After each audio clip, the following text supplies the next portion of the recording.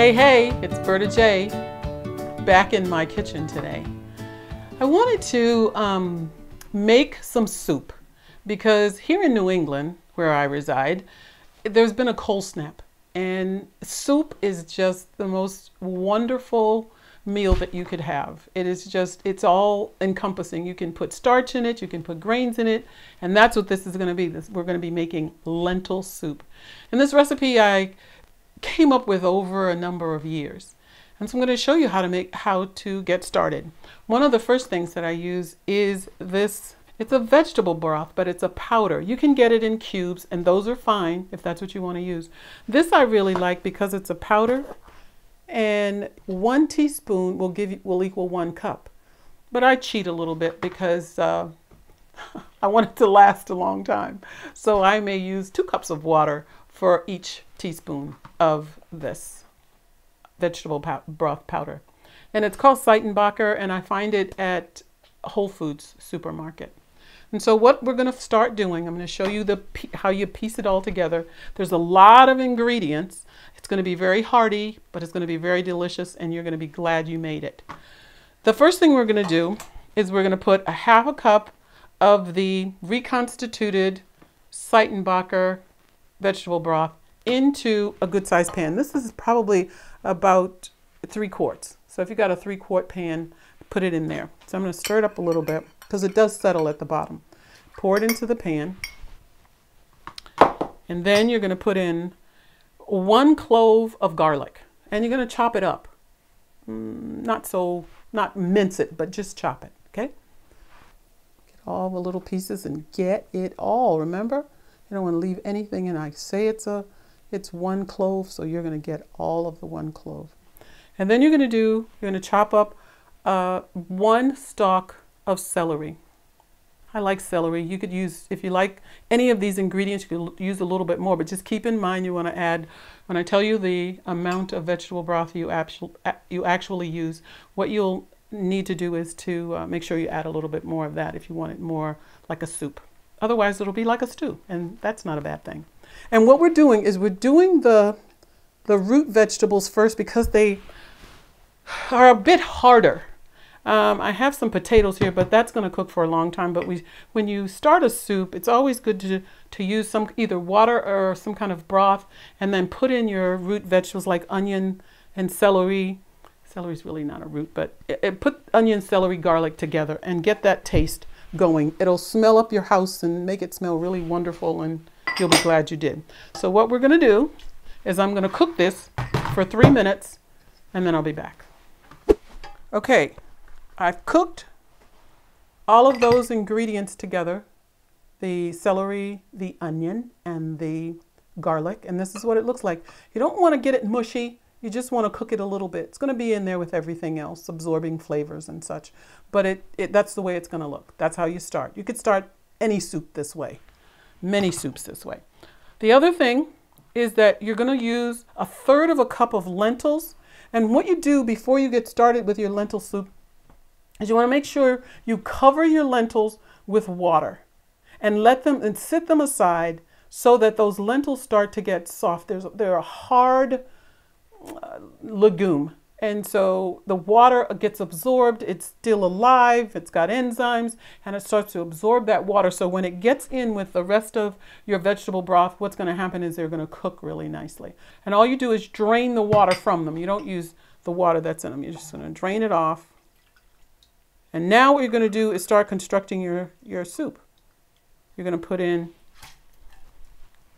your drained and soaked lentils, 15 minutes if I didn't say that. At least 15, but it can be more. Okay, so you take that over here.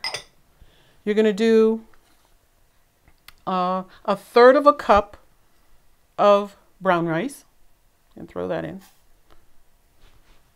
You're going to do 1/2 cup of carrots. I like shredded, kind of disappears, makes it a little bit sweet.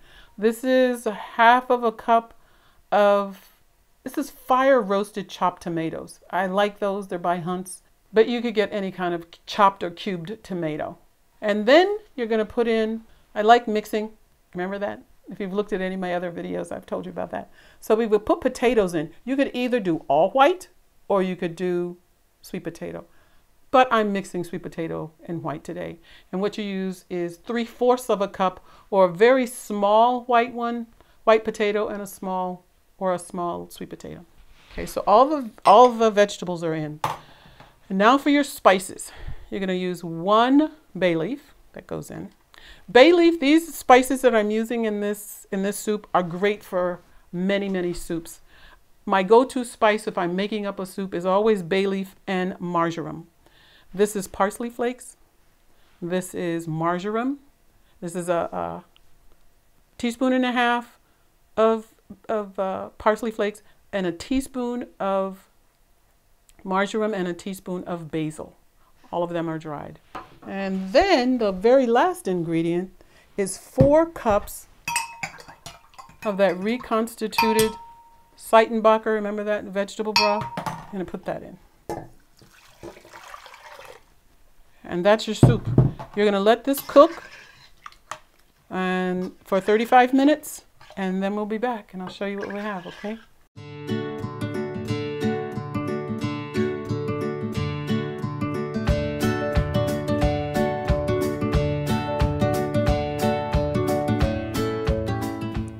So we've cooked the soup, the lentil soup, for 35 minutes.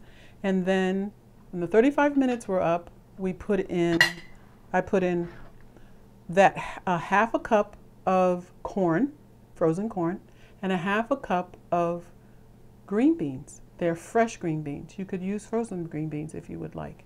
But it makes it, can you see this? It's very, very hearty. It's like a stew. If you would like it more soup-like, you could put in more of your vegetable broth that you've reconstituted, maybe another cup or so. The thing that I've learned about cooking is that if you really want the taste to have that salt is used, I believe, not just to be salty, but so that it brings all these flavors together, all these spices and herbs and such. So I put it in at the very end. So that's what I'm going to do. Take a teaspoon of salt and sprinkle it over, and then stir it up. And one of the things I can tell you about doing this is that you can, I don't eat a whole lot of salt, but the salt that I do use, I usually put it on, as I said, after it's cooked. But the thing that you'll find out is all these flavors come together now, and this will taste delicious, I guarantee you. But tomorrow, it'll be over the moon. It will be so unbelievably tasty. And each day that you go back in your fridge and you get another bowl full, it'll taste even better. Those spices start to marry and love on one another, and it just tastes so, so good. So I'm gonna scoop out a nice ladle full right here so you can see it. All the green beans and corn and potatoes. That's a lot of soup. I like soup. But here it is. Berta's own recipe for lentil soup. I sure hope you make it, and I know that you're going to enjoy it and really know that this is wonderful tasting. You try any of my recipes or do any of my tricks and tips, I would love for you to leave a comment down below and let me know what you did, if you have a question about it, if it worked, if it didn't work. Just let me know. Let me hear from you, okay? Because this is really a labor of love for me. I have been wanting to share my recipes and tips and tricks for a long time because it reaches a wider range of audience. I've been talking to my friends and my family for years, but now I get to talk to you. So just leave a comment down below, okay? Thanks.